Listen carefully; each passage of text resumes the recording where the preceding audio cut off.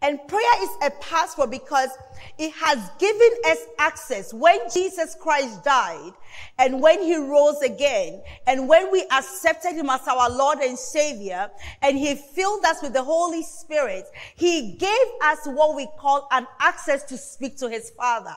And that access is prayer.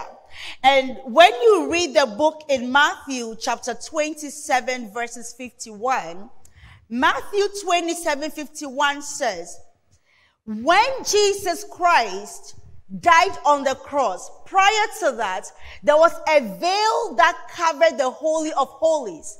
And only the priests that were sanctified and set apart could enter there. So when Jesus Christ died on the cross, the Bible says the veil was torn from top to bottom, and the earth shook, and there was a big quake. And when the veil